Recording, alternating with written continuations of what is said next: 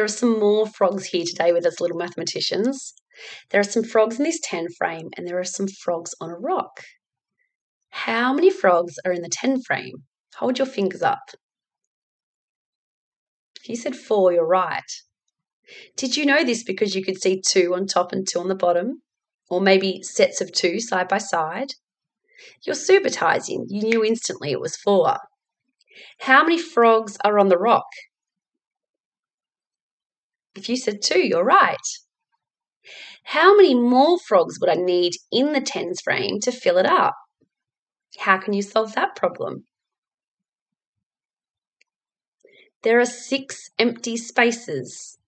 I also know that 4 and 6 makes 10, or 6 and 4 make 10. So there are 6 more frogs needed to fill this tens frame up. My next question, how many frogs would there be if these 2 frogs on the rock jumped into the tens frame? How many would there be then? Well, I already have 4 in the tens frame, and there are 2 frogs outside of the tens frame. But if they jumped into the tens frame, there'd be 2 more in there. So I already have 4 and then 2 more. That'd be 6. Did you get it? 6 frogs would be in the tens frame if these 2 jumped in and joined their 4 friends.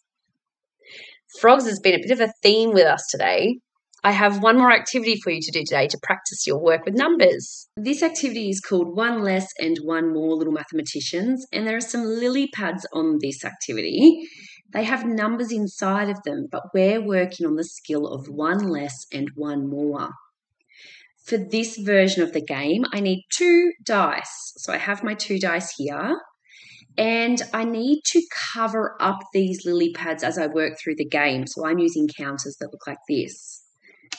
Today, you're going to roll 2 dice and find out what that total is.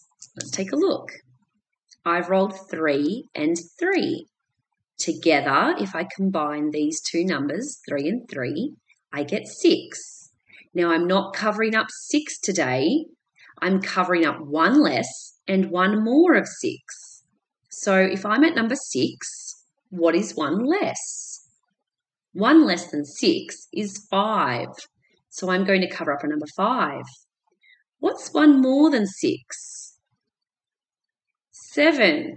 So I get to cover up a number 7 as well. Now I get another turn. I'm going to roll my 2 dice. I've rolled 4 and 5.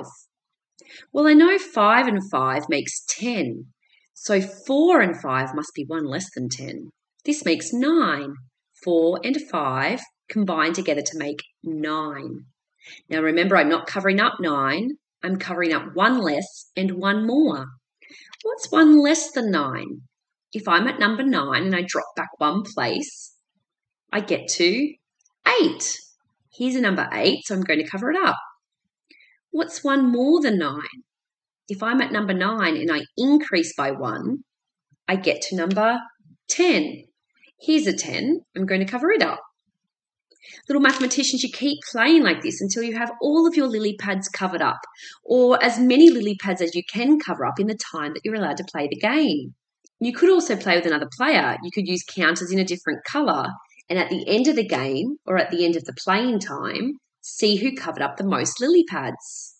We're working on numbers 1 less and 1 more. This version was using 2 dice. You might use another version where there's only 1 die or 3 dice. Have a go of playing 1 less and 1 more.